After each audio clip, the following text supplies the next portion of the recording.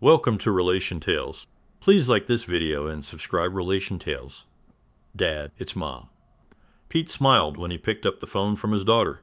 He knew this call would be from his wife, Joan, and he was happy to talk to her for the first time that morning. Joan said, "Hey baby, can you supervise a group of teenagers today? Eva and her friends have been planning this for weeks. I just need to follow their instructions. They're not little kids. They're 19 or 20 years old." She asked, "Did you set up the pool the way she wanted?" He replied, "Yes, I set up the pool, lounge chairs, bar, and grill. I did all that while you were away. Maybe next year you can chaperone, huh? Don't tell me you're not looking forward to spending the afternoon with a group of teenagers in bikinis. By the time I get home, you'll be ready for me. Remember, one of them is our daughter and two are like surrogate daughters. I don't need a dozen bikini-clad teenagers to be ready for you. I'm ready for you all the time." "I know, and I like that. Did you have a good trip?" she asked. "We did. It was a good learning conference," she replied. Joan worked for a mid-sized investment firm in a Nashville suburb as a senior investment advisor for nearly 6 years. "That's great. Sweetie, have a safe trip back from San Jose." "Thanks. I'll see you later this afternoon. Love you, Joan." "Love you, Pete." Eva rolled her eyes at her dad, but was glad her parents still loved each other. Pete thought about how he had been Joan's romantic partner before they had kids, then the father figure when their oldest went to college. Now, he was like a teddy bear to her. He didn't mind.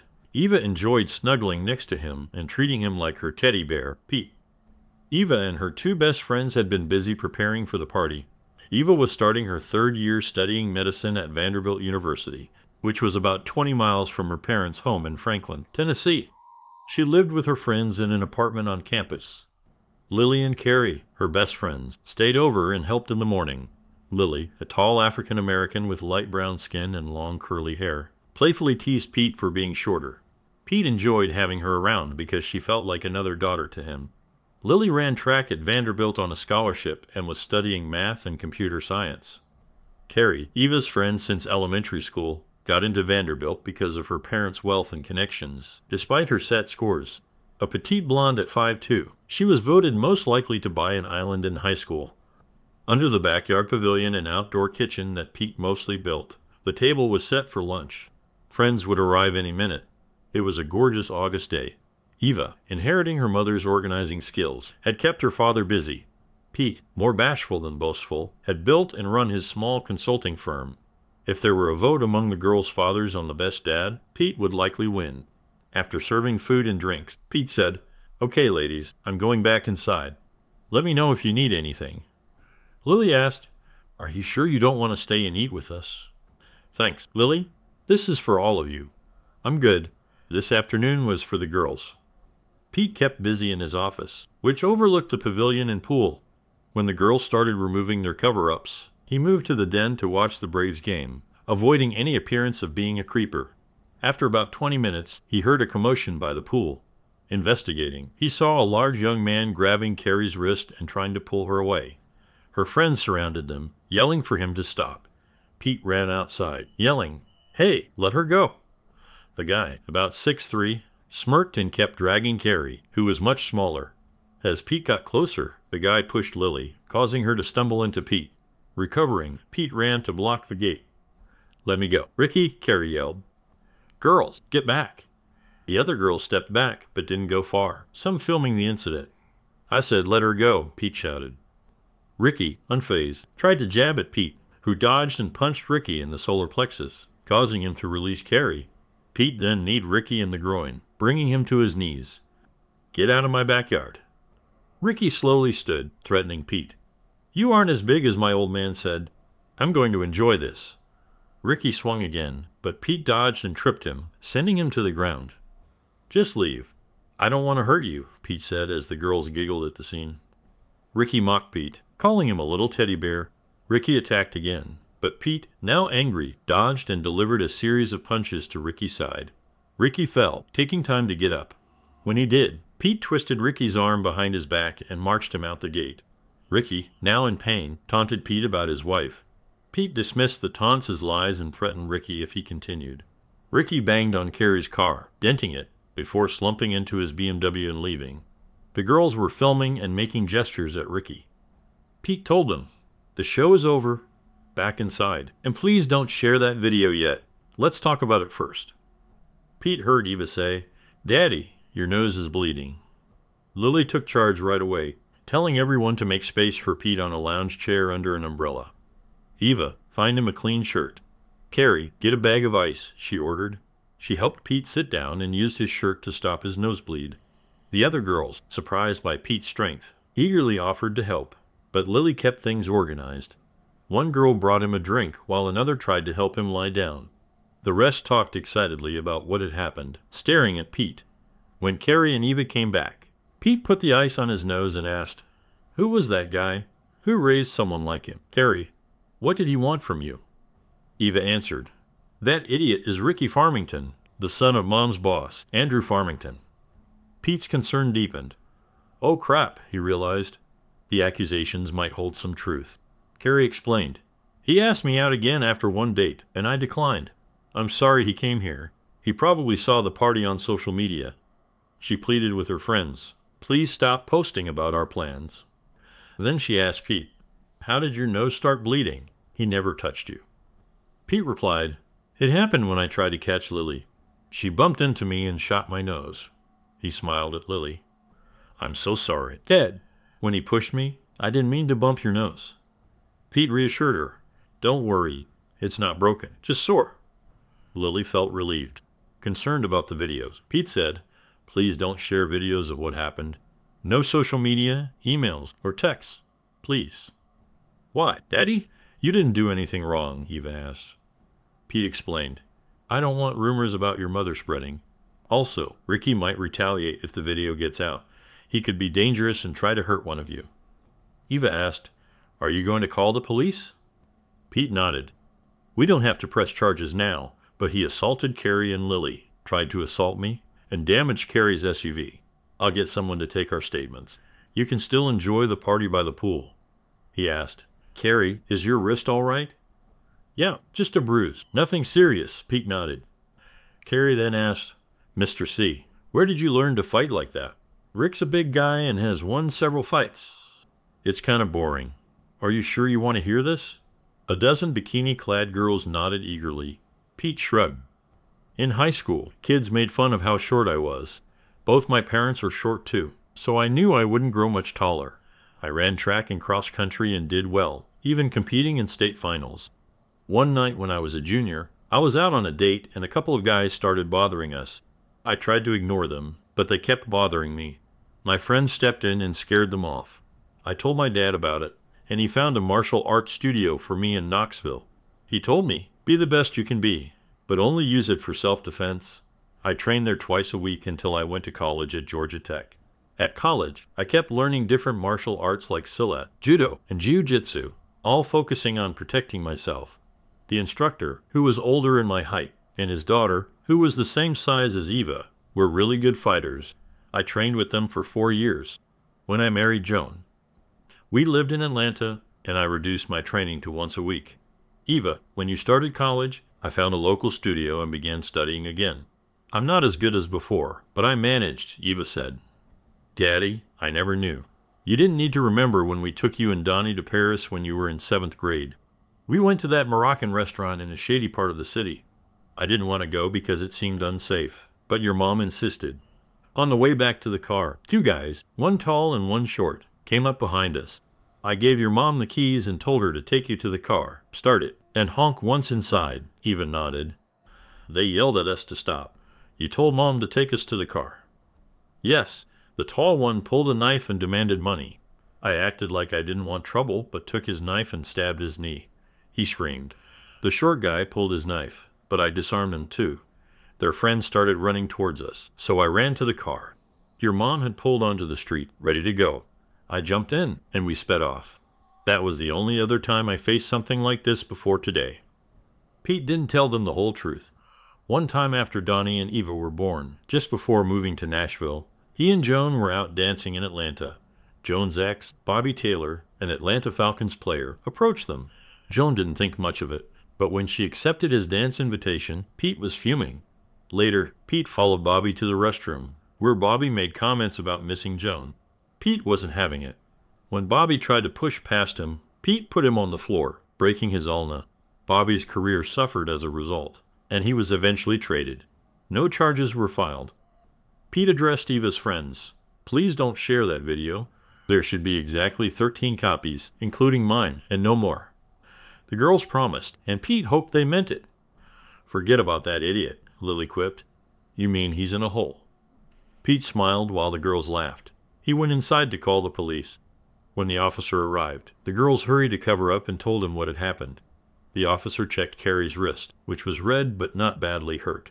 Pete's nose had stopped bleeding, and Carrie's mom had arrived. They talked for about 30-40 minutes. After the police left, the party started again. Carrie hugged her mom goodbye and watched her leave. Eva asked Pete, Dad, can we stay here until we go to Cars? We plan to go out dancing after dinner, but prefer to dance here tonight. Of course, Eva. I love having you here. She hugged him and returned to her friends. Pete caught the last inning of the Braves game, and they were losing. He got a text. Plane delayed. We'll be home late. He sighed, feeling uneasy about Ricky's words. Pete danced with more of Eva's friends, who tried to teach him the electric slide, much to their amusement. Around 10 p.m., they left for Carrie's. Pete got hugs and thank yous from the girls. Cleaning up outside, he heard the garage door open. Joan was home. He helped with her bag, and she hugged and kissed him. I missed you. How was the party? It was interesting. I'll tell you in a minute. They just left for Carrie's. I thought they were going out dancing. They decided to dance here. Did you watch them from inside? She teased. No, Lily pulled me outside, and I danced with most of them. Well, if I weren't so tired, I'd take care of you. Pete wasn't in the mood either. Let me get your bag inside, and I'll pour you some wine. I have quite a story to tell. Curious, Joan followed him in. She sipped her wine as he sat across from her. This must be serious, she said, snickering. Pete recounted the incident, leaving out Ricky's comments. Joan was shocked someone would attack Sweet Carrie. When Pete revealed the assailant's name, Ricky Farmington, Andrew's son, Joan was in disbelief. No way. There must be some mistake, she added. Clearly, Andrew forgot to teach him a few things, Joan giggled. Wait, you took Ricky out? My husband, all 165 pounds, punched that tank? What's the joke? She laughed, finding it hard to believe. Pete was not amused. Joan saw his disappointed expression and said, Oh, come on, Pete. I'm not trying to hurt your feelings, but be realistic. How else could he take it? I'll be there as soon as I finish this glass. She was shocked when he said, Don't bother. Joan went to the kitchen, calling to him, but he didn't reply. Upstairs, he wasn't in their bedroom. He was in a guest room. She asked, Pete, what are you doing in here? I missed you and wanted to snuggle with my teddy bear tonight. Teddy bear, he wondered if the nickname was affectionate or mocking. He was too tired to argue and said, Guess we'll both be disappointed. He closed and locked the door. After a few minutes of knocking and pleading, she left, confused and thinking her husband must be losing his mind. The next morning, Pete knew she'd sleep late after her long flight. He wondered if she even went on the trip, which irritated him. He sneaked into their bedroom for his running clothes, had a small breakfast, and went for a long run. 7 miles later, he returned. Joan looked unhappy. Mister, we need to talk. I don't think you told me everything last night. He ignored her and went to the shower, locking the door behind him. After showering and dressing, he went to his office, where Joan was waiting. Andrew called. Ricky had blood in his pee and went to the ER. Ricky told Andrew you shot him from behind, and they want to file charges. Pete answered. He's lying, obviously. He's upset that your teddy bear kicked him out. Andrew's really mad. Why did you attack him? Because he was attacking Kai, the Kai we've loved like a daughter for more than 10 years. He was pulling her out of our backyard, and I stopped him. Do you trust their story more than mine? Do you think I hit him out of nowhere? Joan said, I'm sorry, Pete. I just can't believe you could do that face to face. Pete was frustrated. So you think I couldn't handle him face to face? No offense, honey, but he's huge. Remember Paris? You were running from that little guy. That was after I dealt with the big guy. This is pointless. He realized she doubted him. She continued, Do you know how difficult this will make things for me? Pete was surprised. Oh, excuse me. What was I supposed to do? Use a weapon? My hands. He replied, Nonsense. I've seen you work out. How could you hurt Ricky with just your hands? Thanks for the faith, he said sarcastically. She rolled her eyes. What do I tell Andrew? Tell him his son needs to apologize to Carrie and me. I will not. Ricky said he did nothing wrong. Pete shook his head. You must be delusional to believe him over your husband. Did Andrew give you pills while you were traveling? Joan's face flamed, about to reply when a vehicle drove up and honked. Relieved, they saw Eva, Lily, Carrie, and her dad Brian arrive in a Bentley. The girls hugged Pete and Joan. Then Brian shook Pete's hand. Pete, thank you for looking after Carrie. It means a lot to me. Pete, uncomfortable with the praise, said, We love Carrie. No way was I letting that idiot leave with her. You'd have done the same. Joan asked, Girls, can you explain what happened? I'm hearing different stories from Ricky and Pete. Eva asked, You don't believe Dad? Not exactly. I just want to hear it from someone else. It all sounds so preposterous. Pete shook his head and went inside. He grabbed his laptop and an overnight bag, needing some time to think. When he came back, Brian, Carrie, and Lily were gone, and Joan looked shocked. Pete asked, So what are we going to do about that idiot? Someone needs to teach him manners. Joan scoffed. And you think you can do it? Pete couldn't believe it. He's probably pretty pissed, Joan said. I don't think you'll be so lucky next time.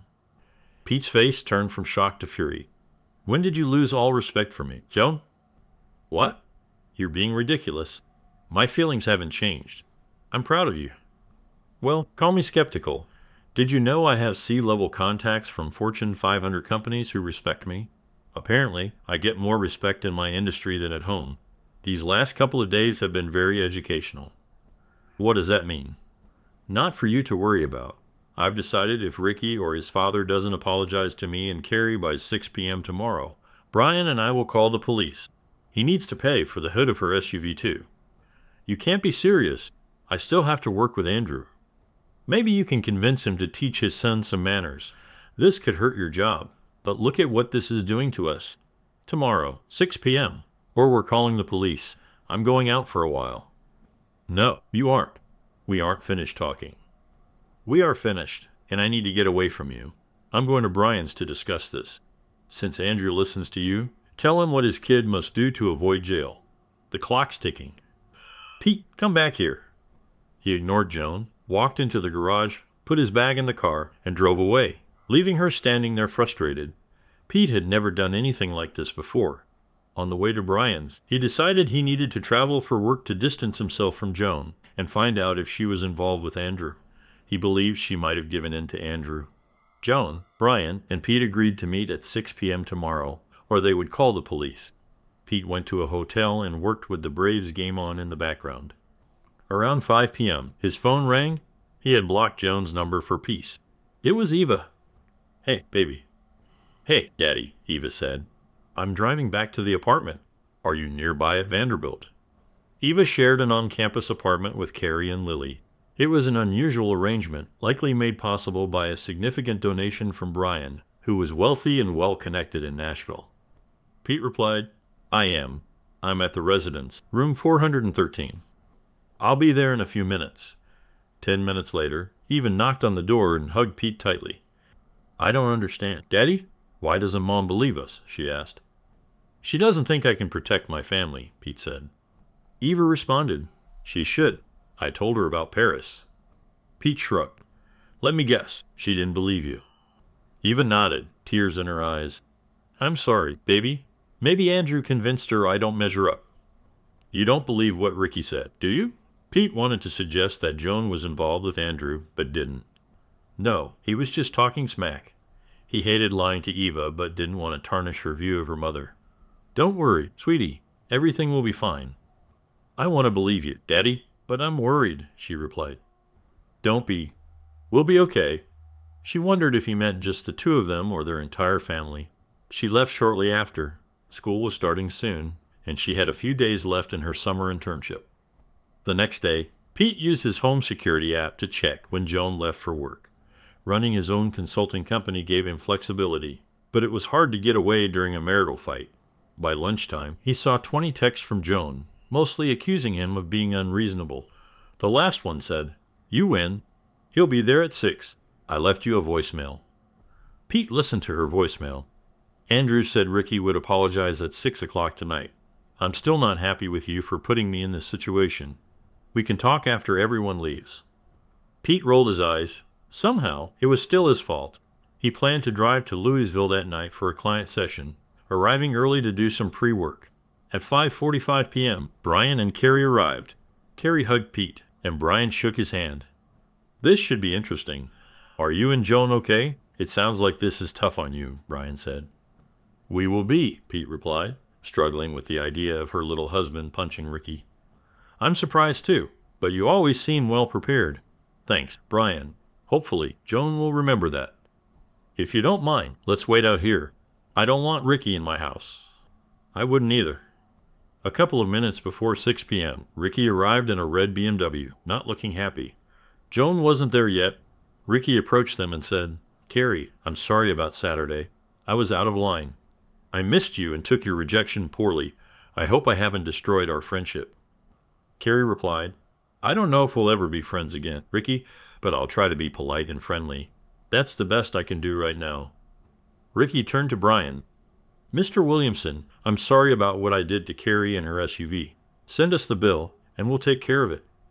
He didn't seem very sincere. Finally, he looked at Pete, and the contriteness disappeared. Mr. Clark, I apologize for interrupting the party and barging onto your property. Okay, Ricky, thank you. I think we're done here.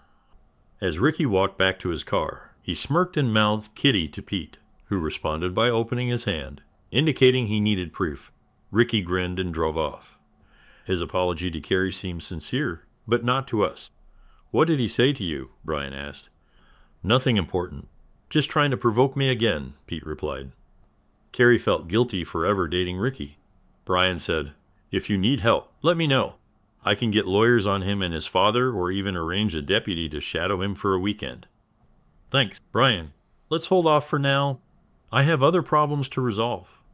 After dropping Eva home, Carrie told her parents about Ricky's comments about Joan. They didn't believe Ricky, or at least they hoped it wasn't true. Brian and Pete shook hands. Carrie hugged Pete, and then they left. As Pete was pulling out of his driveway, Joan's car approached. He didn't wave and drove towards Louisville, needing time to figure out his next steps. 10 minutes later, his phone rang. He decided to answer. Hello, Joan. Pete, are you just going to the store and coming back? No, my client needs me in Louisville early. I'll be there until Friday afternoon. Why would you say that? I only travel every 6 to 8 weeks. It's nothing. Had you been there Saturday, you'd have seen everything. I'm still upset you took Ricky's side. I know, and I'm sorry. Did Ricky apologize? He apologized to Carrie sincerely, but was disingenuous to Brian and me. Be glad he's not going to jail. He's just a kid, Pete. Heck, a 20-year-old who needs to control his anger and respect others, Joan sighed. Can we talk when you get home Friday? Sure, I'll miss you, Joan. He hung up. Joan was surprised by how he ended the call. She thought this would blow over soon. On Friday, she'd prepare a nice dinner and plan a special night. The 3-hour drive to Louisville gave plenty of time to think. He suspected Ricky knew too much for it to be idle gossip. If Andrew slept with married women, it wasn't surprising he shared inappropriate details with his son. Pete suspected Joan and Andrew were having an affair, possibly even in town as Ricky suggested. Pete planned to travel a lot, hoping to catch them by surprise. He thought about hiring a private investigator, but chose to install hidden Wi-Fi cameras at home instead. He ordered the cameras to be delivered to his hotel on Thursday, hoping they wouldn't record anything but not feeling confident about it. It was a long week for everyone. Eva called her dad a few times, and he assured her he was fine. Donnie called once to check on him too. Joan left texts and voice messages saying she loved and missed him, conveniently when Pete was with clients. He was glad because he didn't want to talk to her. On Friday, he drove home, dreading what might await him, but it went better than expected. Joan greeted him in a flattering dress and heels, indicating she wanted to go out. Pete was fine with that since it would keep things light until they got home. They went to a favorite steakhouse, and Joan was affectionate all night despite his irritation. Pete couldn't help but be affected by her charm. Once home, Joan immediately initiated closeness. They didn't make it past the family room before she undressed and seduced him. Afterward, they continued in the bedroom. Joan expressed her love, and Pete replied, "I love you too." Joan, though she missed the past tense, she fell asleep believing everything was fine. The next morning, Joan was already awake, drawing circles on Pete's chest. She thanked him for the previous night, and he admitted it was nice. Then she mentioned needing to go to Memphis for a client meeting on Thursday. Pete questioned the sudden trip, but she explained it was urgent. She asked if he was okay, and he mentioned his own upcoming trip to Orlando and Savannah for work. This revelation led to another round of closeness, which they both enjoyed. Over breakfast, Joan asked if they were okay and expressed her love, hoping to move past the recent tension. Pete smiled and squeezed her hand, saying he wanted that too. Joan tried all weekend and into the next week to show her love, not just through lovemaking, but Pete felt the end was near. He installed a GPS tracker on her car and placed hidden Wi-Fi cameras and microphones throughout the house, feeling terrible about it, but needing to know the truth. On Thursday morning, Joan kissed Pete goodbye. He asked, "Will you drive your car to Memphis or get a rental?" "I'll take mine. The company will reimburse the mileage, and I'll be safer driving my car." "Okay, be careful." "I will, baby. Love you." "Love you too." A few hours later, when she should have been at their Brentwood office or on I-40, the GPS showed her car at Andrew's house. Pete's fears were confirmed. His marriage was over. Needing to burn off steam, he went to his dojo to spar and work out, determined to stay sharp in case he ever confronted Andrew. "Thanks again, Joan," he muttered. Joan texted him later, saying she had made it to Memphis safely, but the GPS still showed her car at Andrew's house. Pete prepared for his fake trip to Orlando, deciding to hire a pie to tail his wife early Friday morning. He got an email titled "For the Kitty Bear" with a link to a cloud account showing live and recorded videos from Andrew's home. He saw Joan and Andrew undressing and being intimate in the family room. Pete drove to the airport, parked in long-term parking, and called Joan, leaving a message that he was flying out. Then he went to the airport Marriott to watch the evidence. "Stupid kid," he muttered. Pete didn't need to see more. Watching Joan's car at Andrew's house overnight was enough. He listened to the videos, enduring the sounds of their affair to gather information. Andrew's voice, "I know you're pissed, but you don't have to reclaim me." Joan, "I know. I'm still mad about Ricky's apology." Andrew thundered, "You need to control your little husband. I've been withholding from him like you asked." She lied, "I don't ask. You do what I say if you want the benefit." Joan was tired of Andrew's control. "I love Pete. He's a good father and husband. I'm not giving him up." Andrew scoffed, "If you love him, why are you screwing me?" "You know why? Sometimes I miss being with a big man, Andrew." "It's okay, baby. It's not just your size. I like being with someone taller when I'm in heels. I like feeling big muscles. I miss that sometimes," Andrew soothed. "Keep taking care of me, and I'll take care of you. But if you can't control him, I may have to talk to him. I'm still mad at him for sucker punching Ricky." She snapped, "You will not hurt my husband. Do you hear me?" This surprised both Andrew and Pete. Andrew sighed, Fine, but remember who you belong to." That irritated her because she didn't belong to anyone but her husband. "Also, get Ricky under control. I don't want him sneaking up on me." "I told you," the girl said. "He didn't do that." Somehow, Pete struck him fair and square. Andrew laughed. "No way could that kitty strike Ricky. He's not a kitty, but if he is, he's my teddy bear. Let me handle him." Andrew laughed. "As long as I get to handle you." For now, she wondered what he meant by "for now." The second interesting exchange was after Pete's call from the airport. Joan said, "Well, he's gone for a week." Andrew's smile was sinister. "Great. Now we can take a few more days off and screw some more." Joan replied, "Yes, but not if you keep being so rough. You'll bruise me. How will I explain that to him?" Andrew reassured her, "You're not supposed to be with him often. How will he see it? He still sees me getting dressed." "You said you like it when I tease him," Andrew smiled. "Well, if we have lovemaking all week, keep him away for a few days, or he'll feel the difference. A cool bath in 24 hours usually help. Besides, he's not much smaller than you." Andrew didn't like hearing that he took charge. "I'll be gentle, like you want, but not at my house or while traveling at your house," he said. "I'll screw you my way. You said he wouldn't be back until Friday night." Joan was worried. They had never had lovemaking at her house. I'm not sure that's a good idea. If it worries you, we won't sleep there. Just long lunches. Joan hesitated but agreed, planning to call Pete every morning and night to check in. This confirmed she needed to end things with Andrew soon. Andrew smiled, thinking she couldn't get rid of him easily. Pete copied all the videos from the cloud folder. Once they left Andrew's house, he planned to delete the server files, making sure he had the only copies unless Ricky saved them somewhere else. Pete had several calls to make, starting with Brian. "Hey, Brian, it's Pete. Got a sec?"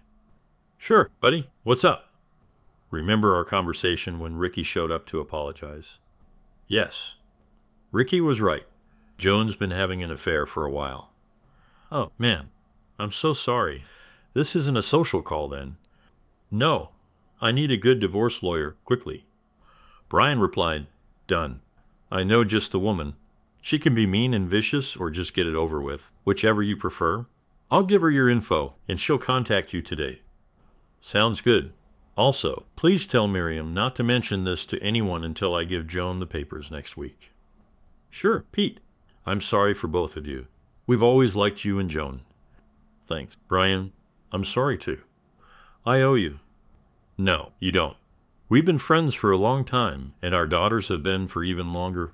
This is just me helping a friend. When this is all over, you can buy me a beer."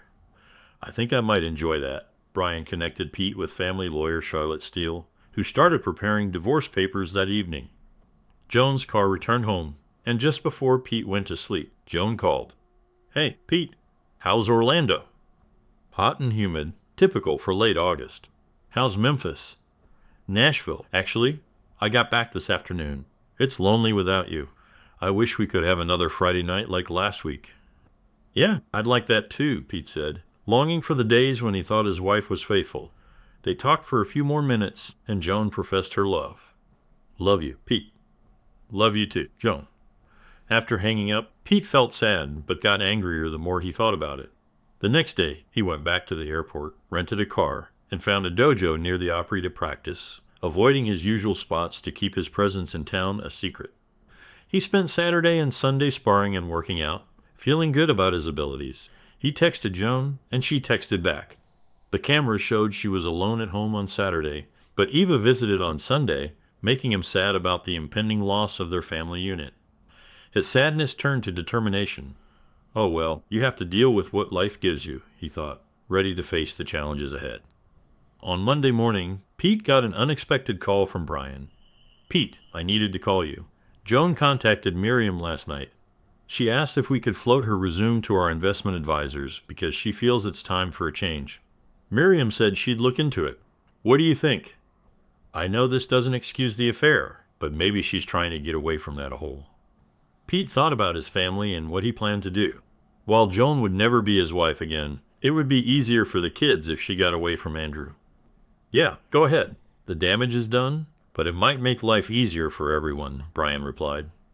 "I understand." By Monday afternoon, Charlotte had prepared the divorce papers. Joan called Pete that night, saying she missed and loved him. He tried to return the affection. Donnie also called, and they had a good chat. Pete suspected Eva had an idea of what was happening, but Donnie would be blindsided. "Damn you, Joan," Pete thought. He didn't sleep well that night. On Tuesday, Pete worked from his hotel. Around lunchtime, the GPS showed Joan's car leaving her office and heading home. His security cameras alerted him to 2 cars pulling into the driveway. Pete got ready to drive home, expecting them to be there for several hours. Around 2 p.m., Joan said, "We should get back." "People will start looking for us," Andrew replied. "Don't worry. I own the company. No one will question me. They might wonder about me. I don't want anyone telling my husband." "Why? You don't think he'd divorce you, do you?" This confirmed Andrew's lack of interest beyond lovemaking. "I don't know. He might forgive a one-time mistake, but not this long," Andrew said. "You've kept him in the dark for 3 years. You can manage. Maybe if we only see each other once a month." "The last few weeks have been risky.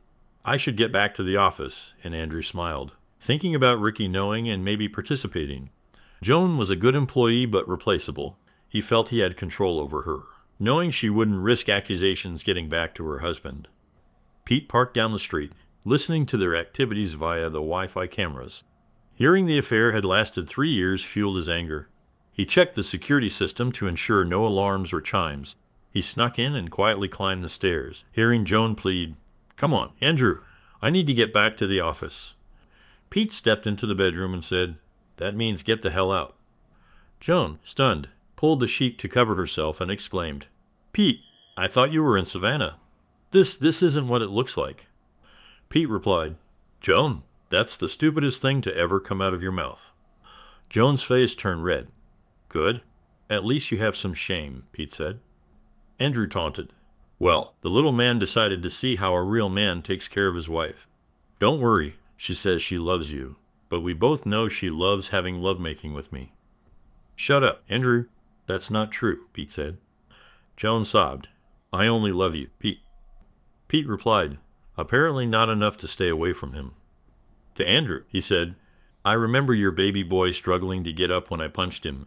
Maybe I should give him another lesson for screwing my wife, or do you want to take your best shot at me?" Andrew threatened, "I'm going to punch you to pass away in your own house in front of your wife. She wanted a bigger and better man." Yeah, get dressed and meet me in the backyard. I don't want you unclothed when the ambulance comes." As Andrew retrieved his pants, Pete laughed and pointed at his tool. "Joan, you traded me for that baby carrot? You might have wanted a taller man, but you didn't get a bigger one." Actually, Joan said Andrew was a bit bigger, but Pete wanted to make him angry. Pete left the room without waiting. Joan cried harder when she saw Andrew follow her husband. She lunged at Andrew, scratching his shoulders and back, but he backhanded her, knocking her against the headboard and stunning her. Pete, not knowing Joan was hit, quickly went downstairs. He didn't want his home wrecked in the fight, so he put in a mouthguard and ran into the backyard. Andrew followed closely. Andrew taunted, "I'm going to enjoy punching you, Pete. Afterward, I'll screw Joan by the pool so you can watch." Pete, speaking around the mouthpiece, replied, "I don't care if you screw her. She doesn't matter to me anymore. This is to teach you not to screw married women." Andrew, thinking his superior reach would help, approached Pete in a boxing stance. Pete noticed Andrew's large arms but flabby midsection, suggesting poor cardio. Pete planned to tire him out. For the security cameras, Pete kept his hands up to appear defensive. Andrew rushed, throwing jabs and trying to grab him, but Pete easily dodged. After several failed attempts, Andrew was breathing hard. Finally, Andrew threw a big right-handed haymaker. Pete countered by punching Andrew hard in the right kidney, causing him to bend over in pain. Pete then delivered a vicious elbow to the same spot, bringing Andrew to his knees. Pete waited for Andrew to stand, needing him to look like the aggressor for the recording. Andrew struggled, but eventually got up, trying to box again. Pete, enjoying the sight, returned jabs to Andrew's damaged sides. Each blow caused Andrew visible pain. Realizing he couldn't win, Andrew tried to rush Pete, hoping to grab him. Pete tripped him, then delivered a crushing kick to the groin. When Andrew was on his hands and knees, Andrew cried out and curled into a fetal position, incapacitated. "Pity?" Pete said. "Who's the bear now? You're lucky I don't drown you in the pool." Back inside the house, Joan calmed down, quickly put on a robe, and called emergency services, reporting a fight between her husband and boss. She rushed downstairs with her phone, but stopped when she saw Pete's office. Pete sat about 10 feet away on the floor, listening to Andrew whimper in pain. Normally, he would have hated to see anyone hurt so badly, but he felt nothing for Andrew except a sense of justice. He waited for the police or ambulance to arrive, hoping Joan had called them. He wondered where she was. Suddenly, Joan ran out of the house with a rifle, a black eye starting to show. She aimed it at Andrew, yelling, "You will not hurt my husband. I'll liquidate you." Pete jumped up to calm her. "Not much chance of that happening," he said, hugging her and pointing the weapon down. He gently took the weapon from her and set it aside. When the police arrived, she was still repeating, "You will not hurt my husband." The officer removed the shells from the rifle and checked on Andrew. He was coughing up blood, surprising the officer since the visible marks were only red sides and early bruises. Noticing Joan's black eye, he asked, "Ma'am, are you okay?" She replied, Then she sobbed and pointed to Andrew. "He assaulted me when my husband showed up." Andrew chased him. Pete was bewildered. The officer suggested, "Ma'am, you need to go to the hospital so the misuse can be documented."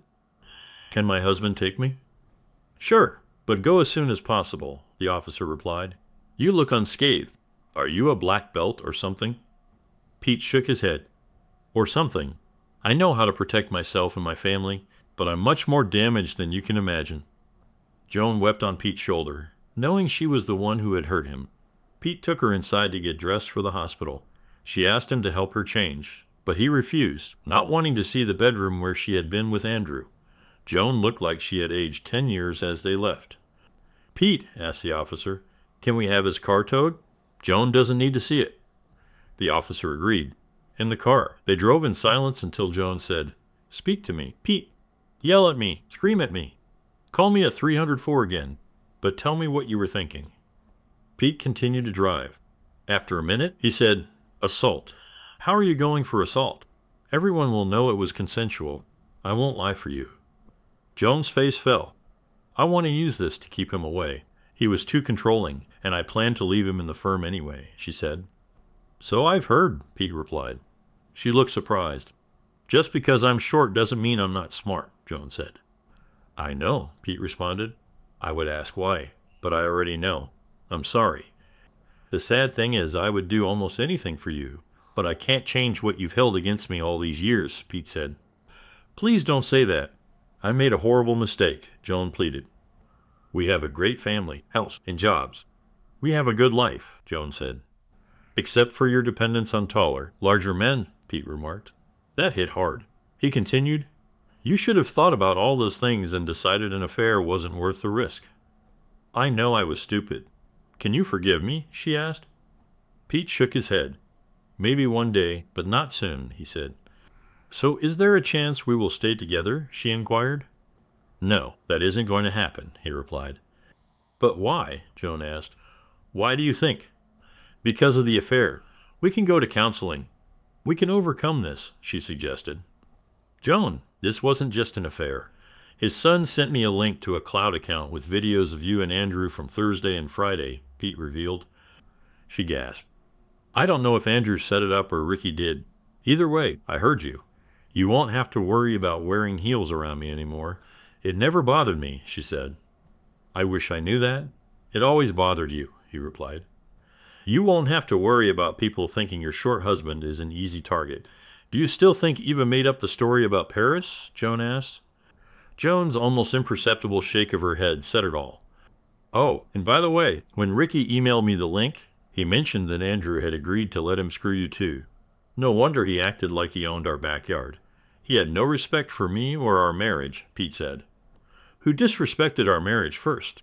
"You did, Joan," Pete said. Joan felt devastated when she realized she had disrespected Pete first. She was shocked that Ricky had thought he could have a romantic relationship with her. Now she understood why he had been around so often and couldn't believe how much she had fallen. "Pete, I don't know what to say except that I'm sorry," she said. "Sorry isn't enough. You lost faith and respect for me, even though I'm a better man than him in every way. That just wasn't enough for you, was it?" Joan looked out the window, tears streaming down her face. "What now?" she asked. "I plan to give you divorce papers today. I'll hold off depending on how the next few days go. We're still getting divorced. But giving you the papers on the day you were supposedly assaulted wouldn't look good in court," he asked. "So how do you plan to pull off assault? And what was with the rifle? Do you plan to send an innocent man to jail?" Pete asked. "I wanted to send him to the morgue, but you were just as guilty as he is," Joan said. "Get your story straight before you end up in jail. I'm sure your children and family would love to visit you in jail," Pete replied. Joan groaned internally at her predicament. Maybe she should jump from the car after all. As Brian mentioned, they were met in the by the hospital administrator and senior legal counsel, both of whom knew Brian personally. The attorney was also distantly related. Their main goal was to ensure Joan and Pete were seen immediately and not questioned until Brian's attorney arrived. Once she did, the attorney quickly understood what Joan was trying to achieve. They documented everything, including the length of the affair, Ricky's involvement, the videos from Andrew's place, and the Clark security system. Joan was humiliated, detailing everything in front of Pete, who was numb with disbelief. The lawyer suggested to Joan that she should try to settle the case outside of court to receive compensation and find a new job at another company. She didn't think the district attorney would pursue charges because the affair had been going on for so long, which could make it seem like a personal grudge. Andrew probably wouldn't want to deal with a civil court case and the negative publicity from the injuries he sustained. Pete asked for a moment alone with Joan. I don't care if the settlement is for $10,000 or $10 million. In the divorce, I want the house, a 50-50 split of other assets, excluding my consulting business, and no alimony. You might want to get as much as you can. Wait, you can have the bed after today. That filthy thing is yours. Joan realized she would be alone in this. You would fight me for the house, she said. He replied, after what I've seen and done, you ask what I'm willing to do. Imagine what I could do with those videos. I have the contact info for all your clients and many others. I could send them videos of their advisor breaking vows and showing poor judgment. How many would keep working with you? Go ask your lover how angry I am. If the house is all I take, you got off easy. Every time he said lover, it felt like a red-hot poker. She couldn't deny it. Unwilling to fight Pete over the mess she made, she agreed to get whatever she could from Andrew. After Andrew's surgeries, Joan received a payout from him. It took weeks of negotiation and a few more to get the check, but it was enough to support her for a couple of years if needed. Soon after, she found work with the same investment advisors Brian and Miriam relied on. The salary was lower than her previous job, but it was a position with a large international company that offered future opportunities. She relocated to a 3-bedroom condominium close to her new workplace, ensuring there was room for her children to visit. She probably sold off her old bedroom furniture. Despite her efforts to move forward, evenings were difficult, marked by feelings of numbness and despair. She frequently called Pete in tears before ending the conversations abruptly, realizing she might require therapy and support from her children and siblings. Her new job was helped by poaching some of her old clients from Andrew. This was easy, as they liked her and wanted to leave Andrew's firm, especially after a reporter's FOIA request led to a detailed police report. The report described the incident at Pete's house, highlighting the sensational elements which made the news. After his hospital stay, Andrew only said, "It's a private matter, no comment." Andrew underwent multiple surgeries to save his kidney, stabilize his ribs, and partially restore a testicle. There was hope he might one day achieve in hardness, but it would likely be painful and might require another surgery.